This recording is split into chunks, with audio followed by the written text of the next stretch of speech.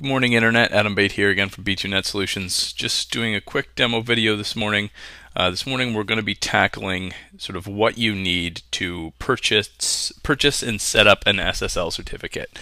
So this can all be done from within your Plesk control panel. We're using Plus 10 this morning. All you need to do is log into your account to begin with. So we'll do that now.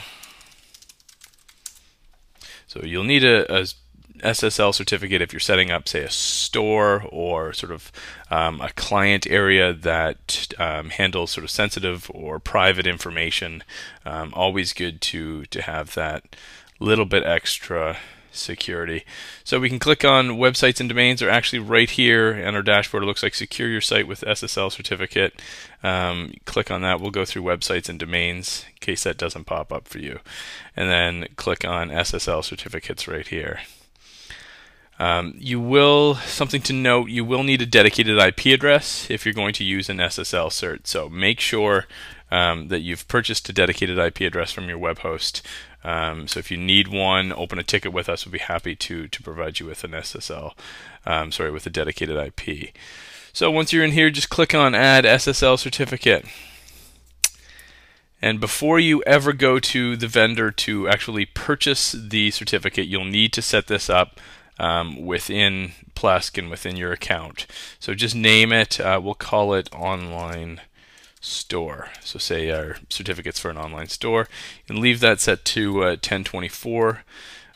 Select your country. Now all this information needs to match what you're going to supply the vendor. So say if you're buying it through us or through a third party, all of this needs to match up. So let's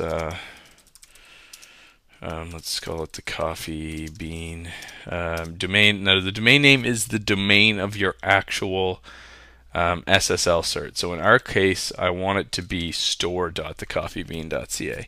I could do www. If I wanted to secure the entire website. I could do, say, clients.thecoffeebean.ca if I wanted to secure like a client area, but in this case I'm going to use it for a store, so we'll do store.thecoffeebean. That's all there is to it before you purchase the certificate. And in all honesty, that's all we're going to cover this morning. We'll go over sort of setting up and installing it once we get the additional information from the vendor. But all you need to do is click on Request,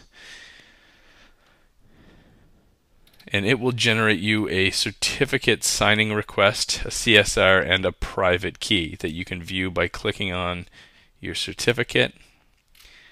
And if you scroll down here, you'll be able to see the CSR, the private key. Now, once you purchase the SSL certificate, you'll need to supply them this CSR, this certificate signing request. And basically from all of this information here, they'll generate you a certificate and a signing authority or a certificate authority certificate.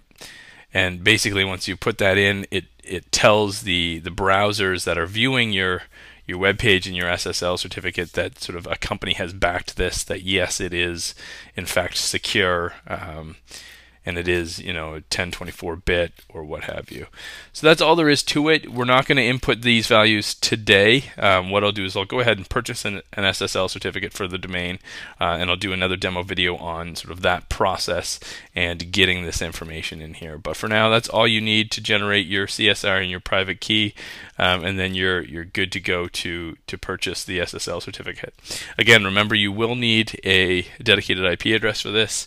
And as always, if you have any questions, please open a support ticket with us or check us out on Twitter at B2Net Solutions, and we'll be happy to help. And hope you enjoy your day. Thanks so much.